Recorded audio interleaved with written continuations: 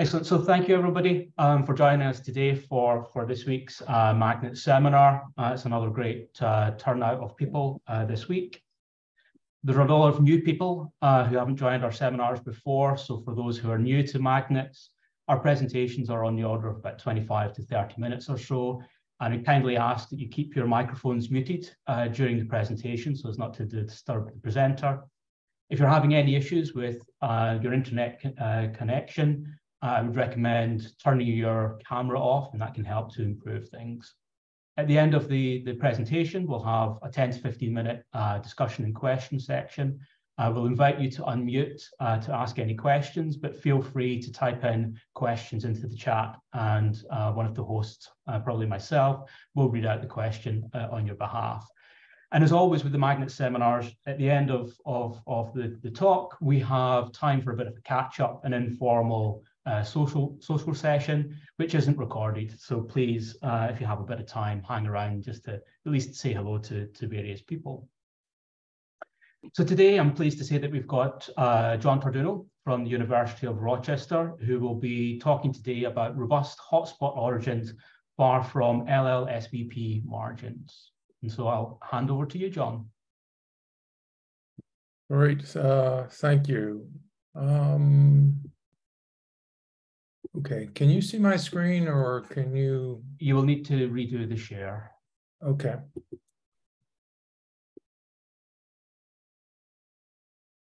Perfect, we can see that. Okay, now. Yeah. So thanks so much for coming today. What I'd like to do today is to kind of review some old studies and really kind of put them in the context of some newer studies that I'll get to at the end, to really kind of address this question of, and maybe in a different way than you've heard before, about hotspot origin and LLSVP margins. So I think this idea can be attributed to Kevin Burke, and then Trond got involved with Kevin. Kevin certainly talked to me about it early on, and my suspicion, unfortunately, I never got a chance to ask Kevin about this, is that Kevin actually was motivated in turn by a few lines that were in one of Jason Morgan's early papers.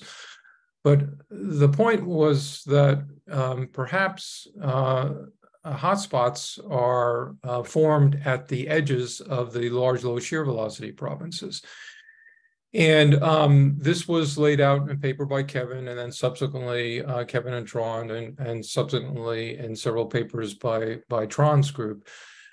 Now, this idea, however, just the basic distribution of hotspots as shown here relative to the large low shear velocity provinces has been challenged.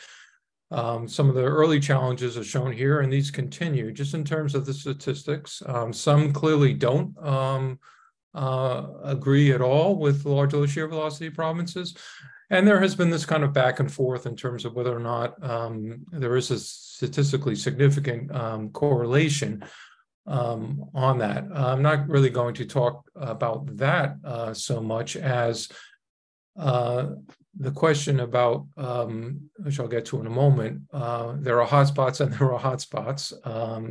There's certain rankings that we can make of these. The second question, which I think is equally interesting, and I think paleomagnetism still has a lot to play on this, is really the whole question about whether or not what are LLSVPs? Do they reflect the crystallization of a basal magma ocean? Are they stable? Can they provide a frame of reference for plate tectonics, as Trond and his group have proposed? The other idea, of course, is that they are not stable, and they're relatively new in terms of the age of the Earth. That is, they are a product of post-Pangea subduction. And the group in Australia has been proposing this for a number of years and continues to point out, in their view, that the modern distribution of large low shear velocity provinces, particularly the African large low shear velocity province, can be reproduced by just post-Pangea subduction. So this is the way I view the issue, however, is that when we look at hotspots, we should really rank them by their buoyancy flux. And I've really just taken the top ones here. And in all analyses of hotspots, and this is not disputed within the community, there's Hawaii and there's everything else. You know, Hawaii is just dwarfs the others in terms of its buoyancy flux. There are a couple others that I've mentioned here, which I'll touch on, McDonald and Iceland. But everything else is really kind of in this, 1.6 kind of range. So I would argue that if you want to explain the origin of hotspots, hotspot formation, you probably should be able to explain the most important one in terms of its buoyancy flux, that is Hawaii. And this gets then to the question of Hawaii. And of course, starting from work in the 95 and 97, we suggested that the Hawaiian hotspot had actually moved southward. There were prior suggestions about hotspot motion, but because of the data sets used to generate these, it wasn't clear whether or not the hotspots in the Pacific or the hotspots in the Atlantic were moving. And we specifically called on Hawaiian hotspot motion. And this agreed with some of the early models of Bernard Steinberger. And what is shown here is on the lower left is the predictions of what the Hawaiian hotspot would look like based on various plate circuit models. And then you can see, of course, they don't agree at all with the actual hotspot motion, the hotspot itself. But all of this was challenged, and we really needed to get more data to accept this. Just bear in mind this picture of this prediction, because we'll return to that in a little bit. So this led to leg 197, where we went out and drilled the Emperor seamounts, and we were able to confirm the previous ideas, where if we look at latitude, the fixed hotspot should all be falling along this line, but instead they do not. They have a trend, in fact, suggesting rapid hotspot motion. And more recently, this was summarized in a paper by Richard Bono.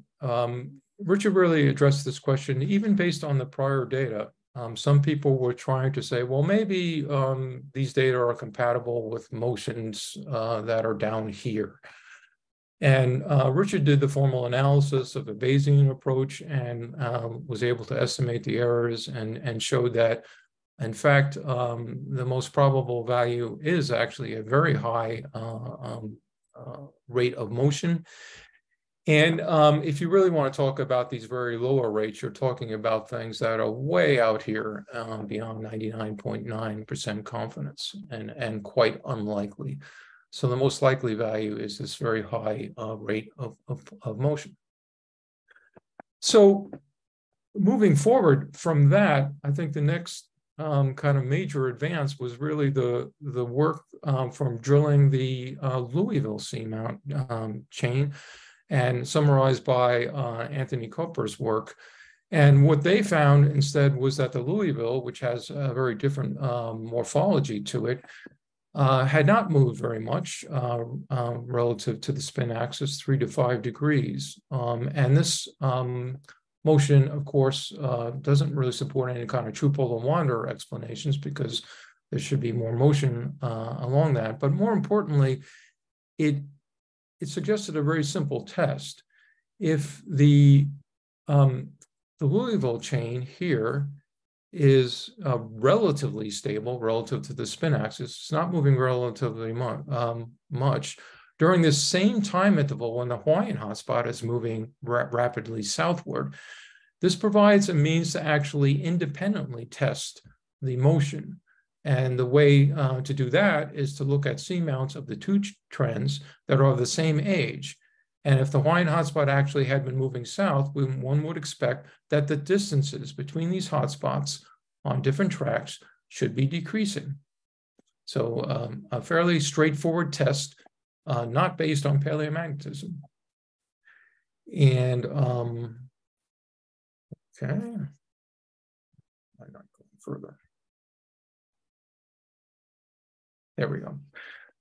Fortunately, over more than a decade, Anthony Kuppers and others have been generating data, a whole series of new age dates from the Louisville as well as from the Emperor seamounts. And this was separated, this was reported in a paper by Conrad and others. And we're able to now use these age dates. And what we see here is, I think, quite a remarkable thing, is now what we're seeing on the right is, in fact, during this time interval where we see this very rapid plate motion defined, or hotspot motion defined by paleomagnetism, we see the distance between seamounts of these two chains changing and decreasing. So exactly as would be expected by if the Hawaiian hotspot had been moving to the south. So I think this is nice confirming evidence that that's not what that we're not actually having a stable hotspot. Now, I really don't want to talk much about the Hawaiian-Emperor bend, but just to point out that this is the platform of the Hawaiian-Emperor chain. The reason that the Hawaiian-Emperor bend has been such an interest is because of its very sharpness, as we see here. If we were to take out the hotspot motion component of it using the plate circuits, this is what the trend looks like. So, is there a Hawaiian-Emperor bend? Well, there might be something in here as other bends, but this is our view of the problem. I think if we want to look at this and say, what is the major feature that's causing the Hawaiian-Emperor bend? We would say still that it's hotspot motion. We're not excluding that there are some small changes of plate motion here and in other places, but we don't think it's the actual major cause of the morphology. Now, but to return more to the topic, if the Hawaiian hotspot, originated up here someplace, it did not originate on the edge of the large low shear velocity province. However, it is there now. So that's kind of the first take-home message here. When you hear people talking about hotspot origin on the edges of large low shear velocity provinces, our most robust hotspot doesn't meet that. Okay. However, it is on the edge, and that's really interesting. Now, why did the Hawaiian hotspot move southward? There are various ideas on this. This is work from the Caltech group that suggested that there was asymmetric deformation of the large low shear velocity province, setting up some type of flow that would actually bring the Hawaiian hotspot further south. We have talked about influences of ridges. So different ideas out there for explaining this. But one thing I want to highlight is really a geochemistry paper. This is by Harrison and Weiss and others. And I think this is a really fascinating paper and idea.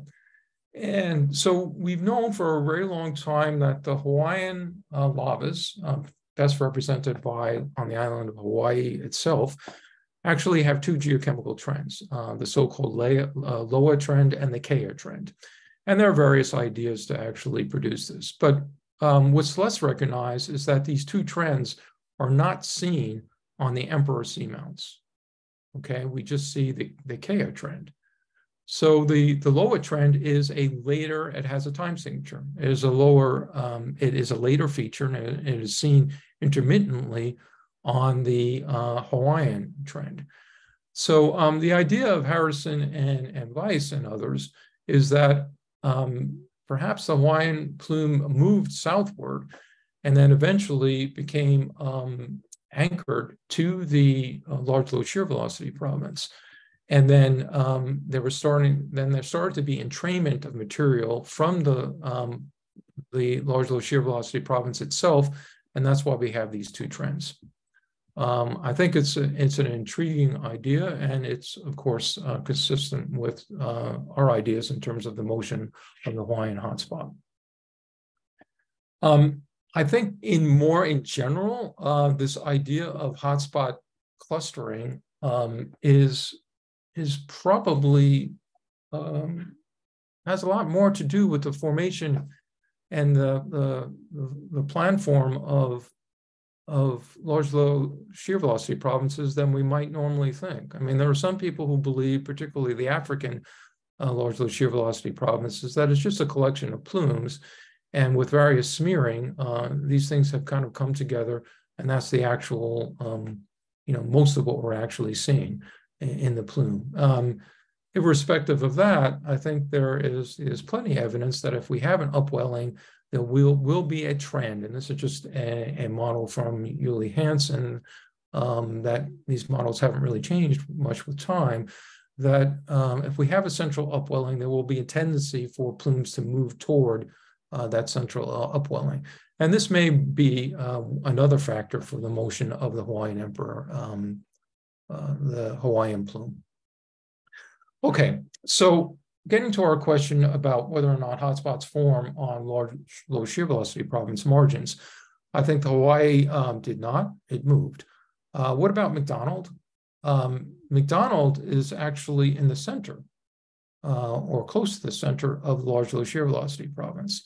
So again, it's not really on a margin, it's kind of more central to this. So again, it's in the interior. So that's not a margin example. What about Iceland? I could give an entire talk on Iceland. I won't do that. But Iceland is up here. And to really say that this is on the edge of the large low shear velocity province is literally a stretch. You're really kind of stretching the seismology to kind of bring it up there. I don't think it is on the margin. From our work, are there actually older volcanics linked to the large low shear velocity province? There has been suggestions, and we have talked about this, about whether or not Arctic volcanism can be linked to the Iceland hotspot. If there is this linkage, this makes this correlation somewhat even more problematic, because we know from paleomagnetic analysis that it formed further to the north. So if we want to move a hotspot that would have originally formed these volcanics up here, and maybe even Alpha Ridge, it would have moved at least 1,000 kilometers further to the south. So again, I don't believe Iceland is a good example of a hotspot that formed on a large low shear velocity margin. It's something very, very different. So again, I would say of these three kind of high buoyancy flux hotspots, they don't meet the criteria for forming on this margin. So as I said before, this had been challenged just in terms of statistics. I'm not claiming that there aren't some hotspots, some small buoyancy flux ones that could not form along this, but I don't think that this is the formation mechanism for the really robust hotspots. And I think that's an important issue. Now, this question about whether or not the large low shear velocity provinces are a product of post-Pangea subduction, we would tend to think that, in fact, they probably are.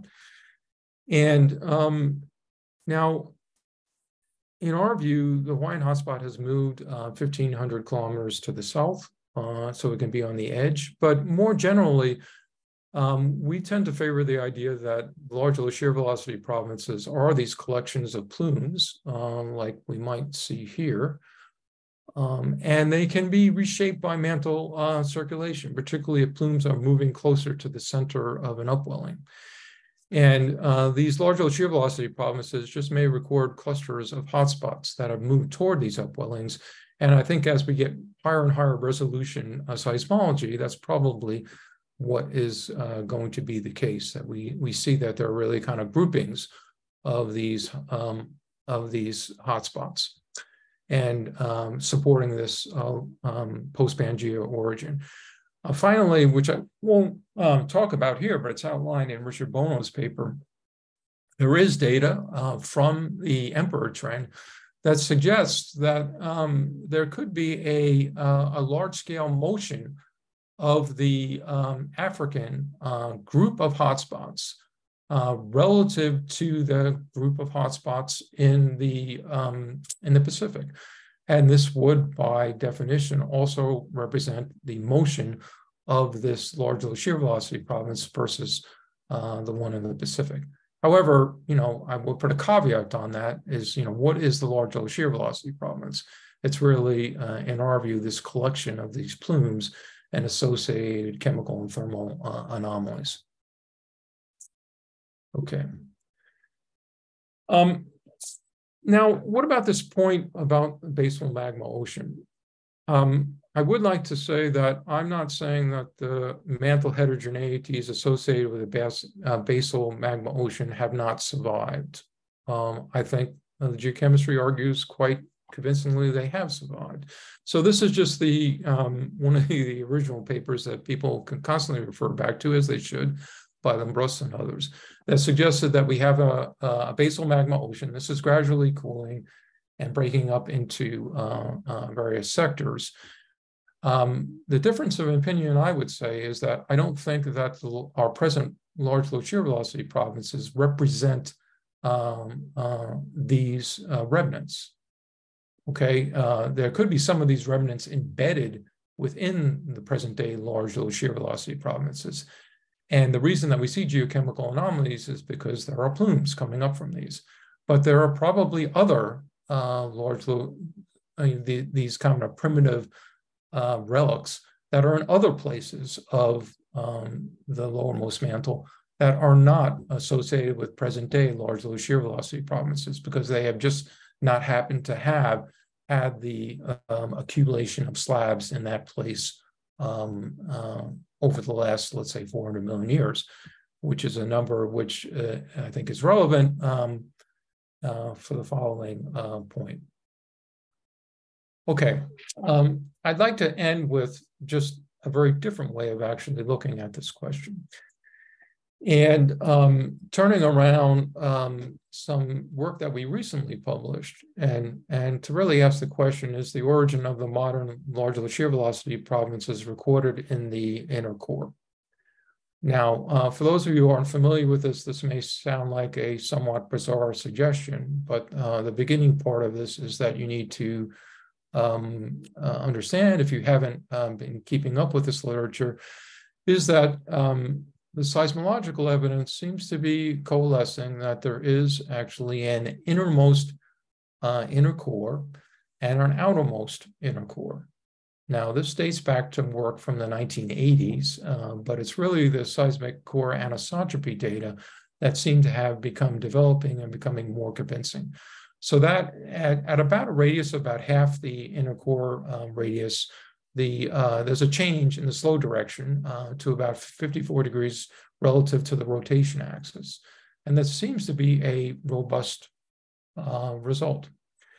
Now, there is reason to believe that from various arguments of modeling, as well as some from seismology, that the present day seismic core anisotropy, which is really reflecting the texturing of inner core growth, is reflected or is reflective of the degree 2 structure of the deep mantle.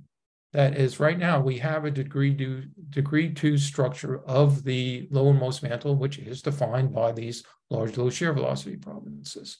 If that's the case, this suggests that maybe before this time, because there doesn't seem to be any strong evidence that there could be a phase change, there was a different texturing and a different deep mantle degree structure, maybe a degree 1 pattern. Now, what our group has been doing is trying to date this and to date the inner core growth, because that's really the start, I think, of trying to understand the temporal relationship of when this change of the innermost inner core and the outermost inner core may have occurred. And the start of this really is kind of Richard Bono's work, and what Richard was able to find really for the first time was this ultra low field value, a time average value for the Ediacaran. And what was summarized in Richard's paper was really a review of the paleointensity data, and people have different opinions on this, different selection criteria, and that's fine. What our view is kind of shown here. And what was done here was to actually look for time average data. And the single crystal paleointensity values are shown in blue, and the larger figures are the time average values. And other time average values are shown in the larger symbols here. And some of the acceptable non-time average values are shown by smaller values. The suggestion here that was outlined in Richard's paper was that there was actually a long-term trend with superimposed variations, as we might expect, by shorter-term changes in core mantle boundary affecting the efficiency of the dynamo. But still, there was sort of this relentless trend from a relatively high field in the late Archean to the Ediacaran when the field almost collapsed. This ultra-low field value is 10 times less than the present-day field value. And Richard suggested that this is the fingerprint of the inner core growth.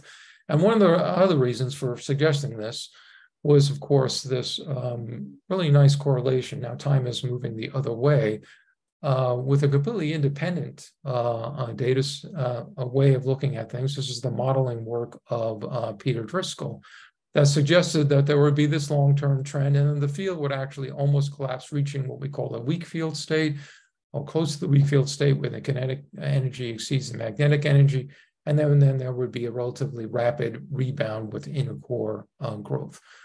So the data to first order agreed with that prediction. Now, since that time, Richard's work, there has been much more work by other groups. A lot of this work has been done in Liverpool and summarized by Ting-Han Zhu, shown here, and general agreement. Now, importantly, this ultra-low field value is actually found in many places, from North America, Ukraine, and there are going to be more reports of this. So lots of room to collect more data, but lots of data here now suggesting these low field values, and we think that that's actually pretty exciting. Now, what Ting-Han was able to in particular contribute was looking at younger data, slightly younger data, Cambrian in age. And what she was able to find was that there was a rebound of the field in a relatively short amount of time to values that are higher, these VDM values, than this ultra low field value. And this is what one would expect if the inner core started to grow, because we would now have these new sources of energy from latent heat release and compositional convection to kind of provide new vigor to the dynamo and a jump up in the paleointensity. So this is the model that, and the data actually that Ting-Han showed. But now having that, this allows us to kind of probe in more depth this question. That is, based on the constraints that were available here, now we can estimate an inner core onset age. In this paper, we suggested 550 million years. And that now allows us to assign a date to when this could have actually grown, the inner core could have actually grown to roughly half its size, corresponding to this seismic change of the innermost inner core and the outermost inner core. And that these numbers come out to be approximately 450 million years old. So we would say that the present day mantle structure may have started to form somewhere about 450 million years ago, and that the large low shear velocity problem, it's at least the as we see them today with a degree-2 structure, are probably no older than that age. And we think that the imprint of this deeper mantle structure and probably is a degree-1 pattern that was present during the very beginning of the inner core growth to this change at around 450 million years. At least that's our hypothesis right now, based on the available data. And this is all laid out in the paper by Ting Han that was in Nature Communications. That's actually 2022. Sorry for that, but Ting Han is continuing to work on this.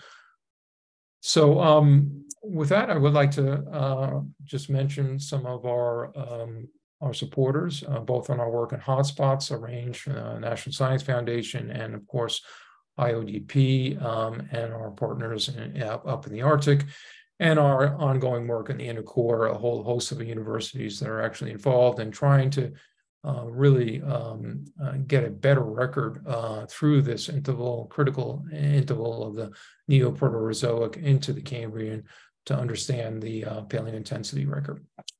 So with that, I'll thank you for your attention and happy to take any questions.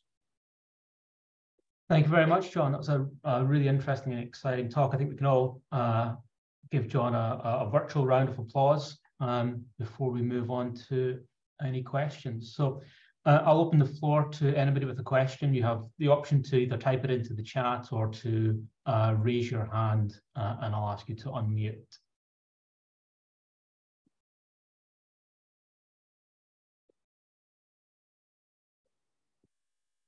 Well, if nobody has an immediate question, I will kick off with one myself while everyone else cogitates a little bit.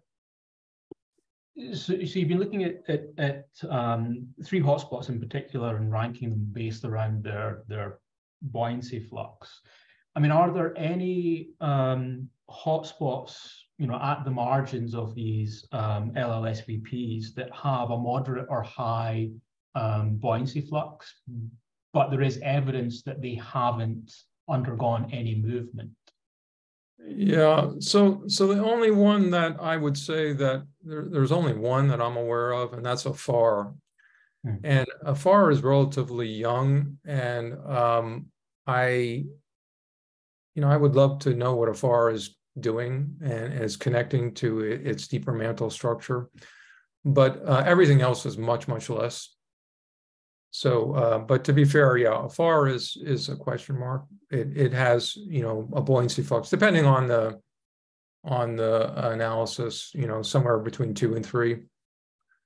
It's nothing like Hawaii, but Afar would be the one that, and of course, it's engaged in splitting up a continent, perhaps. So I think, what is the connection of that present day upper mantle structure to deeper mantle structure is you really need to understand that, I would say, to understand more about this overall question. Of course, there are some people who suggest that, maybe Afar isn't really connected to the deep mantle. So it's, I won't get into that argument, but it is a question.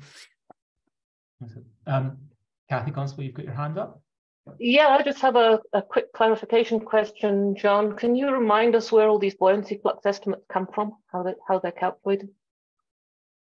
Yeah, so the original ones were from Sleep, where he used hotspot swells, but the more recent one is from Scott King's work. Scott revisited that work and recalculated those. That work is published, I believe, in EPSL. So it's, I'm not aware of a new compilation since that time.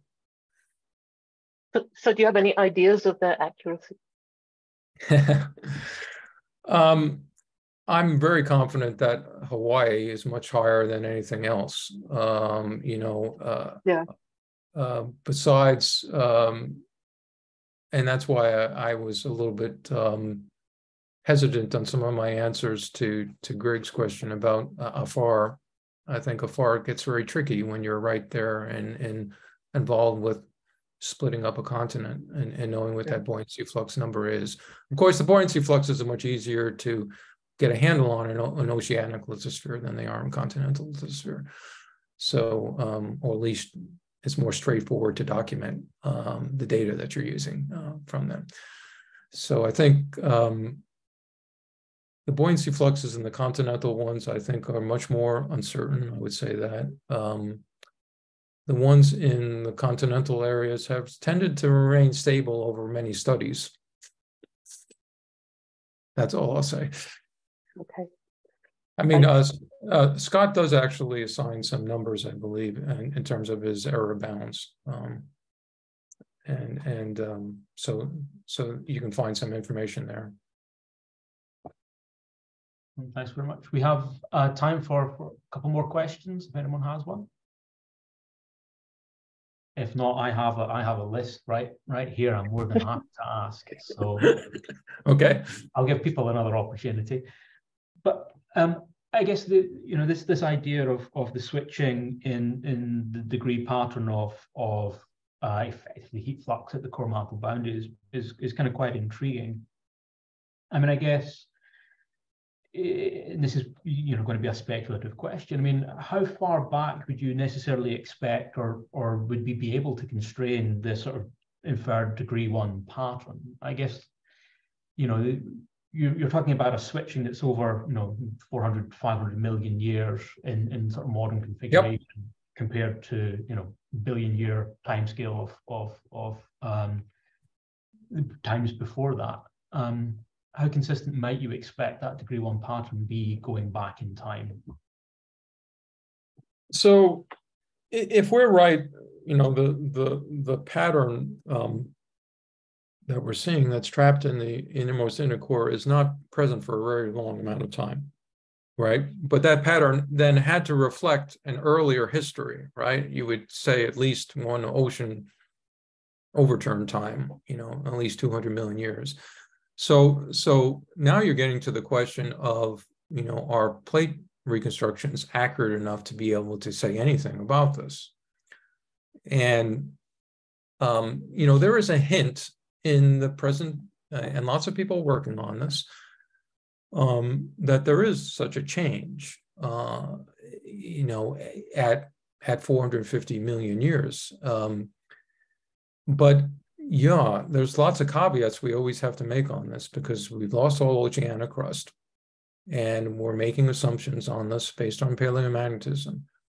I would tend to look at it the other way around, is that, we have this change in the inner core, and it, one way to explain this is the difference in the texturing of iron that's actually occurring due to a change in that core mantle boundary structure. Isn't it interesting that this seems to have at least some correlation with the predictions of the plate motions that are available so far? I mean, that's kind of how I look at it right now.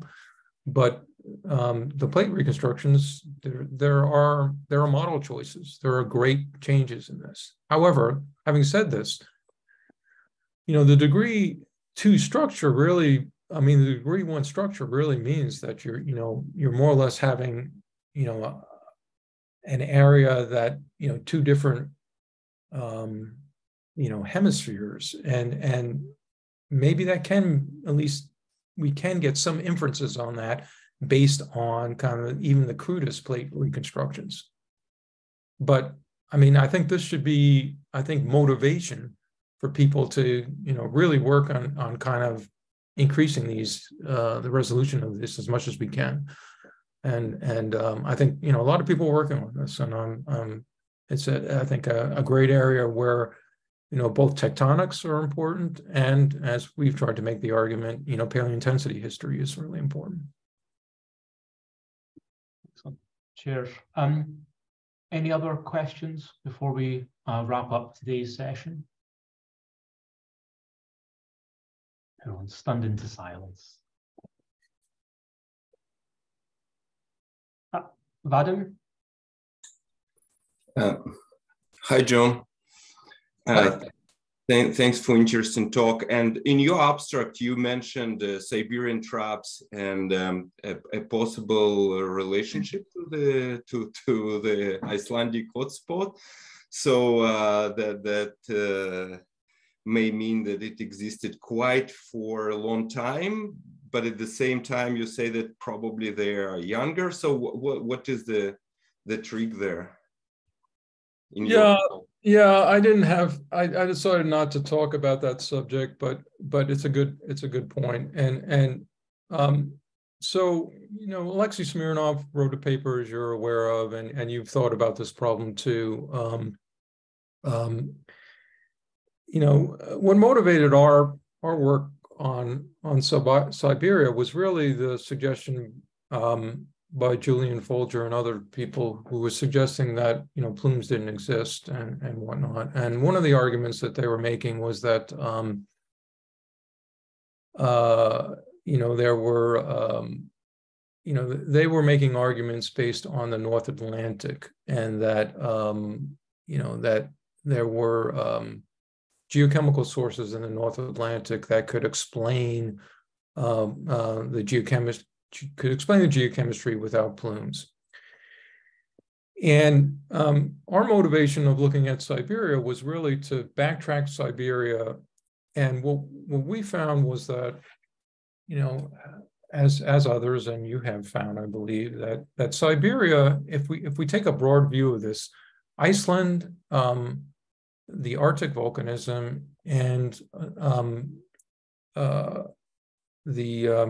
Siberia, they all backtrack to a common area of the North Atlantic in a mantle reference frame.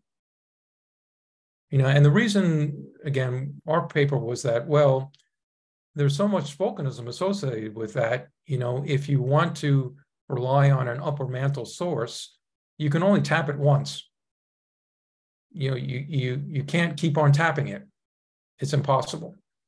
So the people who argue against plumes, that's just a fundamental inconsistency with understanding the North Atlantic volcanism for that. Now, to get that, to take the next question, which is really, I think, to your point, is, you know, is this a really long hotspot track? You know, that's still a viable question. If it is, it requires, however, a different type of plume. You know, it would have to be a pulsing plume. It would, and there are some geodynamic models that produce such things, but you have to explain the gaps, the gap of volcanism in between the Arctic and you know, roughly 60 to 50 million year old volcanism in the North Atlantic. You have to explain some of the gaps from that Arctic volcanism. There are some things in between you can perhaps tie to it, but there are still big gaps to Siberia. So I think that's still a frontier area for exploration. You know, I think, you know, why do these things all backtrack to the same common area if they don't have some relationship or some form? I think, you know, that's a huge area that I don't think that has anything to do with large low shear velocity provinces. I think it has to do with, there's something really interesting in that part of the core mantle boundary that produced, if not a feature that is pulsing, has to produce recurrent volcanism, recurrent plumes over, you know, 250 million years. Excellent. Thank you very much, John. I think we'll round off today's session. So I think if we can all give everyone give John another virtual round of applause, and thank you very much for the presentation. Before everybody all disappears off to whatever else you have planned for today, just a reminder that we have a couple of other seminars already into our schedule. We've got another in a couple of weeks' time. We will be taking a short break for the AGU meeting in late April, but then we're back again in May to kick off our seminars again. But if you have missed any of the seminars across our few years that we've been doing this, as well as some other presentations that we've been involved with, please check out our YouTube channel to catch up with all of our MagNetZ presentations. And just thank you everybody again for joining, and we'll see you in a couple of weeks' time.